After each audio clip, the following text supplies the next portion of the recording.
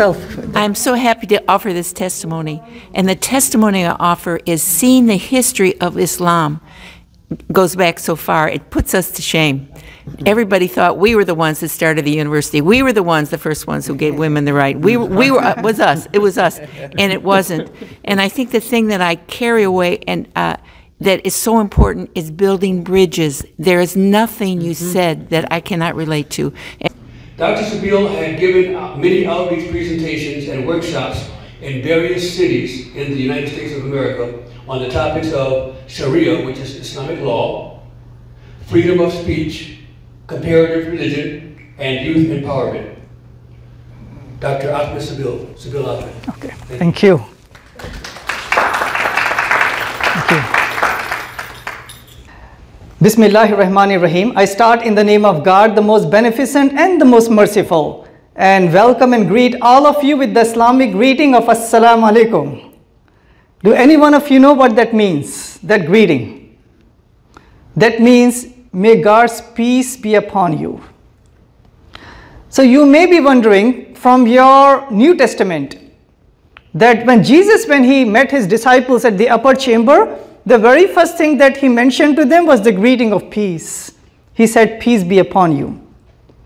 So right away you can appreciate the commonalities that we have. Yes, we believe, admire, and we respect Jesus, peace be upon him. A Muslim cannot be a Muslim if we don't believe in Jesus as a prophet, not as God, not as Son of God, but as a mighty prophet. You know, looking at all of you and being amongst your midst reminds me of my time in India. So I was born and raised in India. So as I was growing up in India, I used to watch many Hollywood movies. And my only impression of America and Americans is what they used to show in the media. They used to show in the media that Americans, they all carry weapons, they go out in the morning, and they shoot each other out, right? That's the only impression I had. So when I came to the USA, I was very fearful of every white person, black person which I met. I used to look over my shoulder to see, is that person coming after me? However, coming here, settling down here with my parents, going to school over here, obviously my misconceptions, my fears, they went away because now I got to see my fellow Americans. Now I got to meet my brothers and sisters in this country, and many walls that were there in between the Muslims and my Christians and the Jewish and the Hindus over here, they went away. And that is because I got to meet and speak and smile and shake hands with each other. So I hope and pray that when we are invited over here, myself and Imam Charles, let's hope and pray that the same thing may happen. I may have maybe some walls. We may have some misconceptions. Hopefully by this presentation, by this educational interaction that we will have, hopefully they will go away. Once those misconceptions goes away, now we can look at each other as brothers, as sisters, as part of the big humanity that our Creator has created all of us. We have more things in common than we have differences. So hopefully we can come on that common platform and work to make humanity better, and that's the purpose we are here. So with that being said, I have a short presentation that goes over the Muslims in the USA and what do we believe. So just with the raise of hands, how many of you may have heard or read about Islam and Muslims? I know you did. You came in the last time. Welcome back. Who else? Have you read any book about Islam, about Muslims, any one of you? Many years ago perhaps, when you were going schools, colleges, right? Maybe recently. Just one brother in the back. What book have you read? I read part of the Quran. Oh, you did? Okay, wonderful.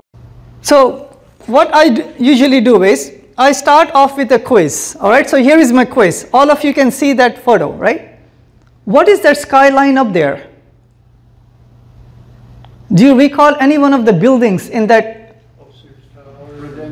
There you go, you have Sears. So I was driving with my family, so I have 3 kids. I was driving with my family and I showed them this photo as I was driving, and I asked them the question, you know those 2 big structures that you see on either side? what do you think they are? What do you think the commonalities between them? What do you think? If I ask you the same question. So one is the Sears Tower, which is on the right, the Willis Tower, right? On the right side, and the left side you have the John Hancock building. So what do you think is the commonality between those two buildings? I mean, they are tall, they are black, right? Besides that, what do you think? A lot of people work there. Okay, yes, of course. A lot of people work there. People go up there to see, like, you know, the lake shore and the rest of the Chicago, 5 miles, you know, all around. What else? Offices, many offices. Okay, many offices, there you go. Imam Charles, what do you say? Skyscrapers, tall buildings. Tall buildings, okay. They're both there. They're still there. Yes, yes, they are there, yes. Broadcasting. Okay, fine. All those answers are true. What I am looking at, because we are in the context of Islam and Muslims in the USA, both of the structures would not be there if not they were the main structural engineer for both the buildings was a Muslim structural engineer. Yes. By the name of Dr. Fazlur Rahman. Anyone who have been to the Sears Tower, as you come down towards the exit, you will find his sculpture there. It says Dr. Fazlur Rahman in the year 1973. Similarly, many cities in the USA, their downtowns may not be the same if not for that person. So he's called as the Einstein of structural engineering. Dr. Fazlur Rahman, you know, those who are taking notes up there. Maybe I can have a quiz at the end of the presentation. So he was an immigrant, came like way back in the 50s or the 60s, and then that was the contribution that he made. Anyone heard about the Rumi? Yeah? Yes. Even right now, if you go to Amazon.com, the best-selling poet right now in the 21st century is none other than a Muslim poet by the name of Rumi in the USA. I mean, obviously he died more than 8 centuries ago. But still the impact that he's having in the Western culture, even in the 21st century, yes, a Muslim. You know, each year they come up with the top names for the boys and for the girls, for the babies, right? They do. So in the top 10 list, lo and behold, one of the names, the top name in the USA, in the top 10, is none other than the name Muhammad. Yes. Actually, people say that this is the most common name in the whole world. Actually, in the UK, I was listening last time, they said that the top name in the USA is the name Muhammad. Top first name. Yeah, not only just in the top 10, but the #1 name in the UK is the name Muhammad. Yes. You know, just as a footnote to that, how many of you are from the Jewish background? Yeah. Okay, yourself. So here is a fact for you, right? There are more Muslims by the name of the Jewish prophets than all the Jews in the world combined. Isn't that something? There are more Muslims in the whole world with the names of the prophets of the Old Testament than all the Jews in the world combined. So actually I have 2 sons, 7th grade and 2nd grade, right? They grow up so fast, I have to see what grade they are. My youngest one, his name is Yusuf. And my oldest one, Abraham, for Ibrahim. So that shows again the love, the respect, the connection, the commonality that we have with our Jewish brothers and sisters and our Christian brothers and sisters. Okay, what do you think is common between these 3 rulers? Let me just give you some hint, all right? You may not be able to see who they are just by the photo. Just by looking at that, what do you think they have in common in the context of the presentation, in the context of the history of the USA? They're all Muslims? One of them is not Muslim. Okay, 2 of them are Muslim, but what do you think they may have done in the history of the USA? Any hint? What if I told you it had to do with, you have a... They established diplomatic relations. Yes, yes. Okay, fine. I think you are getting to it. So the first country in the whole world that recognized the independence of the USA was none other than the Muslim country of Morocco. No kidding. Yes. Not France, not Germany, not UK, right? None of them but a Muslim country came and supported the young USA where it needed the support. The third country in the whole world was none other than the country that used to be a region called Mysore. Right now it is part of India. It used to be an independent state. So that became the number 3rd country in the whole world to recognize United States of America. So the point I'm trying to make, from the very beginning, even before Columbus, there were Muslim presence over here, Muslim impact over here, and that has been continuous even to our time. All right, what do you think is common between all of these wars? Just taking a guess, there are Muslim soldiers in every war? There you go, you're getting it. Very good. All right. Getting the trend here. There you go, right? I mean, in every question there may be something about Muslims, correct? Yes, you're right. Way back from the very first war, which is a revolutionary war, there have been many, many Muslims who fought on the side of Washington, and they sacrificed with their wealth, with their person, with their time, with their effort, and yes, with their lives. There were no less than 300 Muslims in the Civil War. They fought on the side of Abraham Lincoln for the unity of our country. And the rest of the wars, as you may have seen. So yes, Bampet Muhammad was one of those individuals. And Alexander Webb, he was a convert to Islam in the late 1800s, and now the US appointed him as an ambassador to the Philippines. So again, this shows the impact that Muslims are having way back, many, many centuries. Right now, he's a top neurologist in Northwestern. As a Muslim, he's making an impact in that very important field. There are close to 35,000 to 50,000 Muslim physicians in the USA. So not only they are living here, we have 100+ free clinics in the USA for those people who are uninsured or underinsured. So again, just this shows that Muslims, as part of our faith, we are supposed to be helping our people of the country and humanity, and definitely our neighbors. And they're doing that as physicians. And these are some of the impact in the field of sports and Hollywood and politics. Kareem Abdul-Jabbar, he had the most number of points in all of the NBA, in the NBA history. So how many of you watch basketball? Yeah, which is your favorite team like right now as they're playing? LA Lakers, Celtics, Nets, Bulls? Bulls? Okay, I hope they win. They have a really slim chance. Who is this person? Muhammad Ali, right? Yes, obviously, right? So he was a Muslim, and he is called as the greatest boxer. He did a lot of work for activism, right? For rights and whatnot. And there are many Muslims who are having impact in different ways. In Hollywood, there have been many Muslims who have been having an impact. Shaquille O'Neal as an NBA. Who is this person? Dr. Oz. In the past, Dave Chappelle. Nobel Prize winners. Yes, there have been many, many Muslim Nobel Prize winners from the Ibtihaj Muhammad. She became the very first lady, Muslim lady wearing the hijab, taking part in the Olympics. She was the 2014 world champion, and in the last Olympics, she won the bronze medal as a Muslim lady wearing the hijab. So when they have misconceptions, Muslim ladies cannot do that, they have to stay home, they cannot go outside. This is an example that she was empowered by Islam with properly, modestly dressing, and then she became a world champion. And there have been many Muslims in the US Armed Forces. The very first congressman, Muslim congressman in the USA is none other than Keith Ellison from Minnesota. Some of you watch YouTube, I guess. Yes, YouTube videos. So one of the founders of YouTube was none other than a Muslim by the name of Javed Karim. So what is Islam? What are the basics of Islam?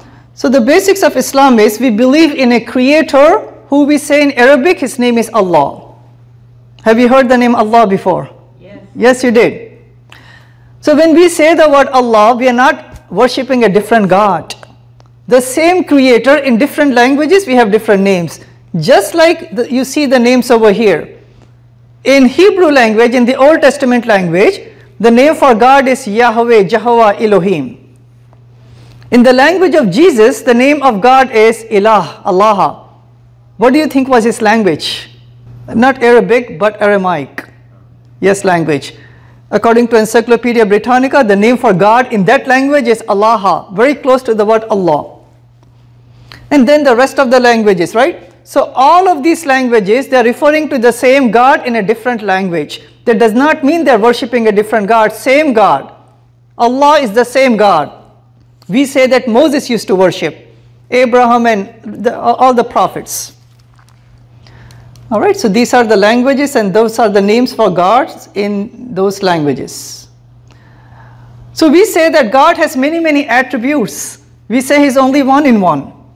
Not multiple persons, multiple idols or multiple entities. We say God is the creator and the rest is the creation. He's a loving God. He's a merciful, forgiving God. He's independent, He's powerful, all-knowing. And we say that for the love of humanity, God wants to guide humanity. So to guide humanity, God appointed messengers and prophets, the names which I mentioned to you. So this is one more quiz question to all of you. None of you have phones, right, to look up the answers? Hopefully not, right? Who do you think is the most mentioned prophet by name in the whole Quran? Not Brother Charles, you know the answer, okay. And a hint, all right, a hint for you especially. He is the greatest prophet of the Old Testament. Muhammad. Of the Old Testament. Abraham. Starts with the letter M, you're getting it. Moses, yes, of course, right? Moses, peace be upon him. So Moses is the most mentioned prophet also in the Quran by name. Not Muhammad, peace be upon him, not any other prophet. That shows again the commonalities that we have with each other. So we say that all of the prophets and the messengers, God gave one consistent message, and that consistent message was that do not worship humans and idols and creation, but only submit to the one creator. So when He created Adam as the very first man, so the story of Adam and Eve is also there in the Quran. However, there's a slight difference between the story of Adam and Eve in the Bible compared to the Quran. In the Bible, it says that both of them were created, but then the first sin was committed, correct? According to the Bible. So who committed the very first sin according to the Bible? Adam. No, not Adam, Eve. Eve, right? However, the Quran says that the very first sin was committed not by Eve, but both of them together. So I always say that equality in Islam starts from day one, right? Why not? So when Adam and Eve, when they were placed on earth, they both asked God for forgiveness. That, oh God, please forgive us, we committed the sin. And it says in the Quran, God forgave them. So we believe that the sin is not passed from them to the rest of the progeny. They committed the sin, they asked for forgiveness, and God forgave them. End of story. So we don't believe in original sin, we believe in original goodness. That every child, every baby is born with a pure heart and pure mind. Only after they reach the age of puberty, as they make the choices, that's when they would be held accountable. But as a child, as a baby, as a newborn baby, they are sinless, pure and innocent. Then it says that as humanity was increasing all over the world, then God gave them the commandment to all the prophets. It says in the Quran, chapter 16, verse number 36, that God appointed messengers and prophets to all the nations of the past with one singular commandment, right? Chapter 16, verse number 36. And that commandment was, invite your people to the submission of one God. So that submission to one God in Arabic is Islam. So if someone asks you the question, what is Islam? You have heard the presentation, you can say to them, Islam is an Arabic word that means submission to the one God, one creator. So submission means knowing who He is, following His guidance, sharing His guidance, transforming our lives, making humanity better by applying the guidance. All of them combined together means we are submitting to the one creator. So a quiz question for all of you. What is the name of those people who follow Islam? What is the name of the followers of Islam? Muslims. There you go. Yeah, that was an easy one, right? Yes. You know, just like you have Christians and Christianity, Buddhist and Buddhism, in the same way we have Islam as the name of the faith, and the followers are called as Muslims. So according to the Quran, all of the prophets, they followed the one same ideology, the ideology of submission to one God. So according to Islam, we say that every prophet was a Muslim. Even Jesus, Moses, Abraham, all the prophets that you see here, and many more prophets in the Quran. And we say that the last prophet was none other than Prophet Muhammad, peace be upon him. So maybe in the Q&A session we can go over some questions that may be coming to their mind based upon what I just mentioned. So these are the names of some of the prophets who are mentioned in the Quran. I'm very close to wrapping up. So as you can see, you have the biblical names and you have the Arabic names. So my son's name is Abraham, right over here. So in Arabic we say Ibrahim. In the Arabic Quran, the one that you read was English, obviously, right? But if you go to the original Arabic Quran, it says the word Ibrahim. My other son's name is Yusuf. There we go, right there. So Joseph is the biblical name, but Yusuf is the Arabic name. And then you can see the rest of the names. So these are the 6 beliefs in Islam. We believe in the absolute oneness of God. We believe in the angels. We believe in all the prophets. From the very first man, Adam was the first prophet, and Muhammad, peace be upon him, was the last prophet. We believe in the divine books that were given to the prophets of the past. We say that Jesus received a book, a revelation from God. Moses did, so did David, so did Abraham. We as Muslims have to believe in all of those books in their original forms. However, the last book that God has sent for humanity's guidance, we say, is the Quran itself. So one important fact about the Quran, right? An amazing fact about the Quran. There are no less than 15 million people in the whole world who memorized the whole book of the Quran. Wow. Isn't that amazing? Yeah.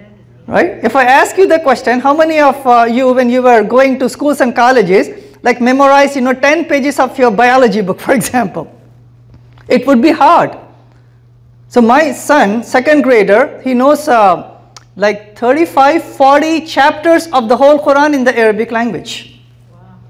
He can stand over here, not looking at any book, closing his eyes, he can recall all the 40 plus chapters of the Quran. So that's one of the miracles, and that's one of that God has mentioned in the Quran. In chapter 15, verse number 9, it says, Inna nahnu nazzalna zikra wa inna lahu la hafizun. Right? Arabic. The English translation is, it is God who has sent down this message and he will preserve it. So we say, since no new book is to come, God is preserving the last guidance, so it can be a source of solutions for humanity's problems. Then we believe that there would be a day of judgment. Every single human is going to pass away one day. Only God knows the time, the place, and the occasion. But when we pass away, according to Islam, it's not the end of our lives. God is going to bring us back to life according to the Quran. And we will be standing in front of God, and God would be testing. God would be taking us into account, judging us. How did you live your life? What faith did you follow? What belief did you follow? What practices that you did? Just like we have evaluation in our schools and colleges when we were young, this is the grand evaluation according to Islam. On the day of judgment, every single human has to pass through this. So the criteria in Islam of going to paradise is 2. According to the Quran, chapter 2, verse number 25, if a person has the right belief and doing good deeds, the Quran says, God promises those people eternal paradise. Means believing in the Creator and all the beliefs and good deeds that God has mentioned, we strive to be the best. Anytime that we fall short, then we have to pray to God for forgiveness directly, right? No mediator, direct forgiveness. And just like in schools and colleges, there is always a failing grade for some people. If they don't come to class, take the quizzes, do the assignments, in the same way we also believe in the hellfire. But we pray that may Allah protect us away from the hellfire and make all of us believing in the Creator and going to paradise. Ameen. And I'm going to end with this, that by good actions, a Muslim is supposed to transform their lives, their families, and the society. So the very first pillar that we have is to recite the testimony of faith. In Arabic, it goes like this. Ashhadu an la ilaha illallah wa ashhadu anna Muhammadan abduhu wa rasuluhu. That means, I testify that there is no other God besides one God, Allah, and I testify that Muhammad is the slave servant of Allah. So if a person has to convert to Islam, there have been many people of their own choice, right? No compulsion, on their own choice. They say, they come to the mosque or give us a call and they say, you know what, I have been studying Islam. I believe this is the truth. How do I become a Muslim? So we go over with that person, the basics of Islam, and then the person recites the Shahada, the testimony of faith. The second pillar is to pray 5 times a day. Some of you may have seen on the YouTube or someplace how Muslims pray. So we pray at least 5 times a day. Then giving charity, at least 2.5% of our saved assets, we give to the poor, the needy, and the helpless. And fasting in the month of Ramadan, any one of you recall what is the name of that month in which we fast? It starts with the letter R. There you go, Ramadan, yes. It is coming in less than a month. In less than a month, from dawn all the way to sunset, about maybe 14 to 16 hours, a Muslim is supposed to stay away from food and drink and intimacy with their spouses, and stay away from any evil thing that we may have been doing that we are not supposed to be doing. At least for 1 month. So it should become a habit for us to stay away from the wrong things and inculcate the good things that brings us close to God, hopefully humongous reward. And the last important pillar that we have, then I will end with this, once in a lifetime we are supposed to go for pilgrimage. Where do you think we go to? Mecca, there you go, Mecca, right? I have been there 2012, about 8 years ago, humongous experience. Just imagine all of Chicago coming together in one place, like 3.5 million people. Different races, different backgrounds, different languages, right? All of them coming together as human family, worshipping together, the same creator. It gives us the sense that at the end of the day, there should not be any barriers. We are all humans, we are all flesh and blood, we are all brothers and sisters. So let me end with this important passage from the Quran. This is in chapter 49 of the Quran, verse number 13. Chapter 49, verse number 13. God is addressing all of us and God is saying, so I will just give the translation. So God is speaking and He's saying that, O mankind, O humanity, I have created you from one single male and one single female, and made you into nations and peoples and tribes, that you get to know each other. Not that you may hate and despise each other, you get to know each other. Then God says that the best amongst you is the one who is the God-fearing, well-mannered person. So I hope and pray that all of us as brothers and sisters, yes, we have differences, we have more things in common. That inshallah, God willing, as we say, we come together, worshipping the Creator, following God's guidance. Inshallah, God willing, we can eradicate many, many ills and evils and problems in the world, and we can establish societies which are going to be wholesome, moral, unified, just, and the outcome would be peace. May God help us all. Thank you very much. Thank you.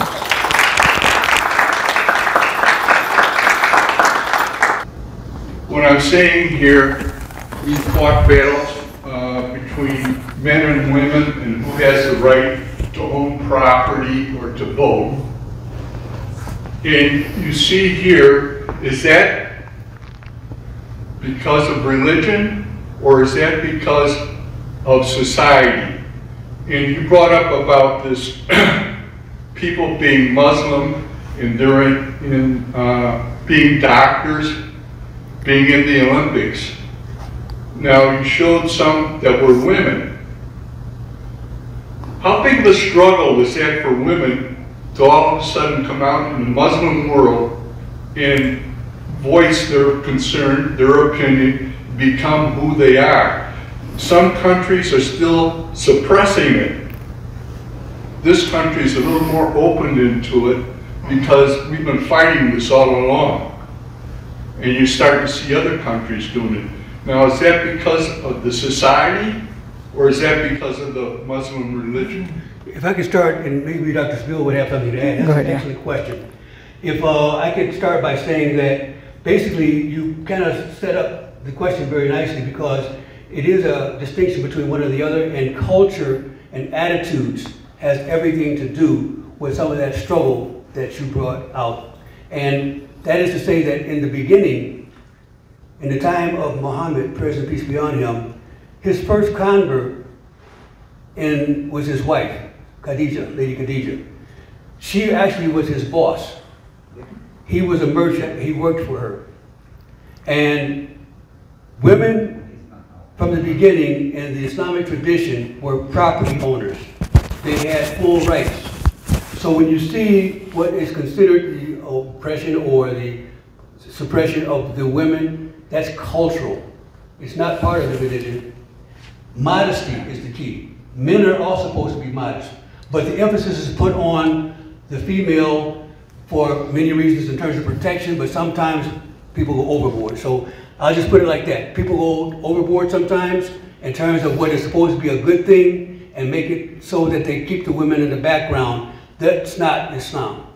They are very prominent. We just had a program for the last couple of Sundays for Women's History Month showing the prominence of women in leadership in business, women in leadership in the mosque, and the next one is going to be this Sunday on women in leadership in nonprofit organizations.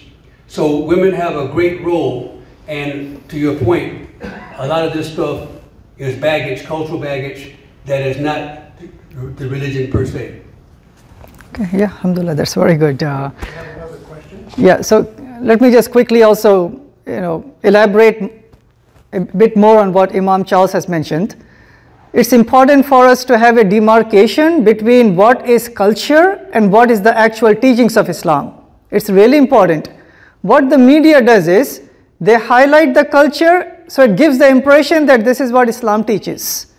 This is so important for us. Before Islam came to Arabia in the 7th century, women did not have the rights that we have right now. They were treated as property, they were discarded, they don't have any voice, no identity, they were treated as property. With the commandments of God coming in the Quran and through the person of Prophet Muhammad, peace be upon him, Islam elevated women equal to men in the eyes of God. As Imam Charles has mentioned, our country, we won the right to vote in which year? Women should know this, right? 1920, right? Islam gave women the right to have a say in the political process way back in the 7th century. I'm saying Islam, not the Muslim countries, not the culture, not the dictators, not the oppressors, but Islam. Secondly, in the state of Illinois, we won the right to owe the women won the right to owe property. Not all the women, but the married women. In the year 1861, Islam gave them the right to the Muslim women way back in the 7th century. What was it followed through? It was, yes, as the Imam has mentioned, the very first wife of Muhammad, peace be upon him. She was the CEO of a company, owning property, running a business, having many employees, CEO. Third example I can give. In this country, not until the year 1844, women had the right to keep their maiden name once they get married. Islam gave them the right way back in the 7th. So when I got married, the Cook County clerk, he asked my wife, so what should we change your last name to? She looked angrily at him and said, why would you like to change my name, right? Change his name, right? Rights Islam has given. In this country, not until the late 17 to early 1800s, women won the right to attend universities and get PhDs. When we were struggling in this country, Muslim women way back in the year 859, according to the Guinness Book of World Records, the very oldest institution, oldest university in the whole world, continuous, it was made by a Muslim lady. So when we were struggling in the last 200 years or so given the right to vote, the right to own property, the right to have maiden name, the right to go to the higher education. It were the Muslim ladies who were making hospitals, pharmacies, and yes, universities. I have one question I wanted to ask today. Is the Taliban and the terrorism an expression of Islamic faith? In our media, mass media, and the imagery we have, is that there's an intimate relationship. Could you clarify that for us? That's an excellent question. I'm glad that you asked the question because that may be in the mind of some of you. The quick answer, absolutely not. Islam is perfect, Islam is just, Islam is peaceful. However, really important. You know, just like we have in the history of the Christian followers, we have the Crusaders, the Spanish Inquisition, the slave traders, the genocide of the Native Americans in the name of Christianity. Some extreme Hindus are doing some nasty things in the name of Hinduism, oppressing the Muslims there. Buddhists are doing something similar, right? Jewish people, some of extremists. We say that we should not judge any faith by those people who are not obeying their faith, but we should follow or we should look into what the teachings of their faith, looking into the scriptures. Second important point is this, that the word terrorism, we should not only restrict to some people who are doing it from the followers of Islam. Terrorism is any act that can be done of a person of any faith or no faith. Islam does not have a monopoly on it, right? Muslims don't have a monopoly on it. When it comes to terrorism, every single act, I would say that every gun shooting in the USA, and there have been 406,000 killings in the USA by gun violence. And I say that every single act of them was terrorism. Even that shooting that happened 2 days ago by that Caucasian young person, in which 8 Asian Americans, they were slaughtered. When I looked at it right away, I was crying, praying to God, and I said this is an act of terrorism. So terrorism is not restricted to only what Muslims do. Some Muslims, any act done by any person, we should label as terrorism, and equally we should all condemn it. Right? Yeah. Because at the end of the day, we want to make sure that yes, Islam condemns it. There is no passage in the Quran that incites a person. Actually, there are thousands, hundreds of passages that wants to bring humanity together. Actually, there is one passage, then you can take this. Chapter number 5 of the Quran, verse number 32 says, you know, God is speaking to humanity. God is saying that saving one innocent life is like saving the life of all of humanity. And taking one life is like taking the life of all of humanity. So that's how precious life is in the eyes of God.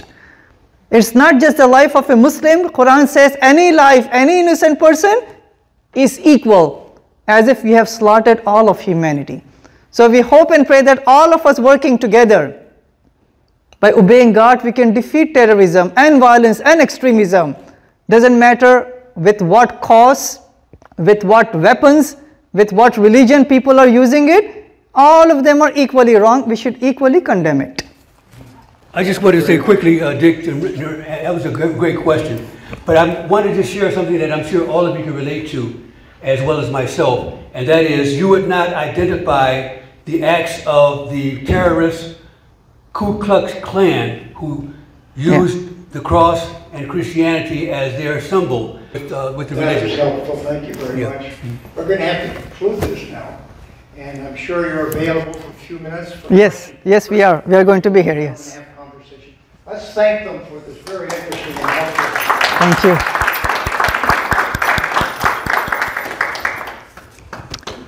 And thanks for inviting us. We are so honored. Anytime that you need us, we'll be back. Different topics, you know, there are so many topics. It will be an honor for us to meet with our brothers and sisters in this wonderful place. Thank you. Can I just say one thing? A friend of mine who is a Jew in Aurora, the whole temple was decimated. They had graffiti all over the temple, racist, all kinds of slander. The Islamic community was the first church, the first parish that came to help them clean it up. They are doing what they say they're doing. Thank you. Yeah, that was an important practicing of the faith. Yes. ally and a peacekeeper. I was just saying to Dick, the wonderful slogan you said, culture has oppressed us, but God has blessed us. And I think that's true of women. Women's been, so many oppressed for one thing or another, but in the end, God is the one who blessed us. You did a wonderful job. Yeah. So, since all of you are here, can I take like a small brief testimonial from you? Yes. Because we want to do this in many places, Yes. Many churches, synagogues, because at the end of the day, education is so empowering. Because many misconceptions that you may have had about women especially, right, may have at least gone away to some extent. When misconceptions go away, we come closer, right? So what do you think the importance of us coming together and what you may have learned? Maybe we can start with you quickly. Well, my thought was what you talked about, the terrorists. That I'm sorry, but I've always heard it was all Muslims. And I've learned from you that it's not. Just like you gave such a great example of the Ku Klux Klan. Yeah. To me, that was so powerful, because you're not judging us by the burning of the cross. So to me, that was fantastic. Yes, if I want to know what Christianity is, I'm not going to look at KKK, I will read the Bible. Right? I will look into it with an open eyes, open heart, and then see what it is all about. But hearing it from you was much better, much more powerful than reading it. Of course. Because I've read other things that aren't true. Okay, gotcha. No, thanks a lot. That means a lot. Thank you very much. Again, yourself. I'm so happy to offer this testimony. And the testimony I offer is seeing the history of Islam. Goes back so far, it puts us to shame. Everybody thought we were the ones that started the university. We were the first ones who gave women the right. We were it was us. It was us, and it wasn't. And I think the thing that I carry away and that is so important is building bridges. There is nothing you said that I cannot relate to and translate it as a metaphor in my own religion. And I love what you said. Culture oppressed us, and then you said, God has blessed us. I changed it to God, to my religion, and that's true. And I was just saying to my fellow woman here that the culture has oppressed women, but God has blessed us in that. The culture has oppressed black people and Indians and the Muslims. There's always a cultural factor in oppression, but in the end to look to our God of our understanding. So I'm just really delighted that you were able to be here and share what it really means to be a Muslim. It is a blessing to be part of the family of God. It's an honor, it's always an honor, and you have interacted with us, this is the second time. And you're carrying a bag, and we see the bag, There you go. Yeah, it's one of my treasures. And it had what in there? It had the Quran, and then it had various pamphlets. The pamphlets I gave away, and the Quran, I work in a hospital, and they keep it there because Christian patients always have their Bible, but Muslims never had a Quran. So now we have a Quran that we are able to share, we don't give it away, we lend it to our patients who are there. And if you want more copies, we can always supply, as we have committed to supply some bags like this to the rest of the brothers, sisters who are here. We can do the same for the patients if they need more. So, of course. So again, thanks a lot, Alif.